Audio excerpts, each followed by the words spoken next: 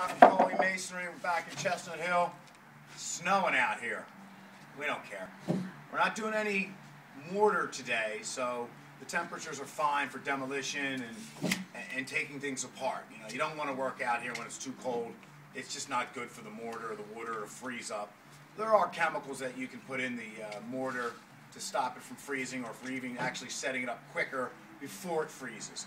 But right now we're just taking up the patio. Come on a little closer.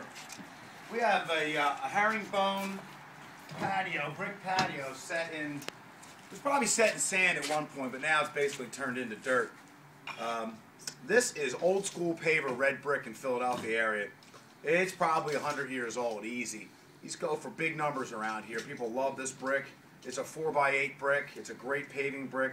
It does come a little bit random. You'll get some different thicknesses and a little bit different lengths. But you know what? That gives it the old world charm, and this is what this house has. So what we're going to do is we're going to take all these up. We're going to save all the brick, of course. Set them on the other side. We're going to get a new base. We're going to get all this old sand up. Herman's starting to take them up now. What we're going to do over here is the downspout now is draining on top of the pavers, and it's caused it to be undermined in this area. So we're going to take off this 90 elbow right here. We're going to come out of the ground with the terracotta. Terracotta is an orange-like pipe, clay-like pipe. We'll come out of the ground with that so it looks old school again, not some white PVC, because I think that looks ridiculous. And then once we're underground again, then we'll drop into Schedule 40 PVC, because that's a thicker gauged plastic pipe, and it won't break or crack. And we're gonna bring it underground.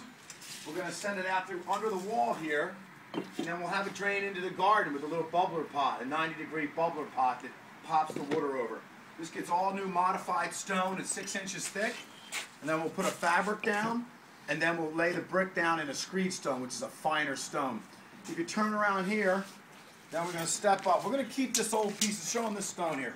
It is cracked though, so what we're going to do to utilize it and be, sustainable is we're going to cut it right here, and then we'll just move it over and center it so that we get to use this piece again. These pieces are going to be replaced by mica schist stone, which is native to this area, in the Philadelphia area. So we'll do the stone riser here, and then we'll backfill it, and then we'll pour concrete. And then we're going to do an old school flagstone patio here. We have some of the old flagstone. We're going to use that again. They had set this in, this is the screed stone, if you can see it. It's a finer stone. It's very good for compacting the stone itself. So it's a really good setting bed. I really like it a lot. And then we'll have this pitched here, pitched there, and then we have some small holes that you'll have to see. You'll see later. But that's where the water will drain out. So thanks for stopping by. Go to CawleyMasonryInc.com. You can subscribe to our channel on YouTube. That'd be very helpful. And give us a call if you need us. Thanks.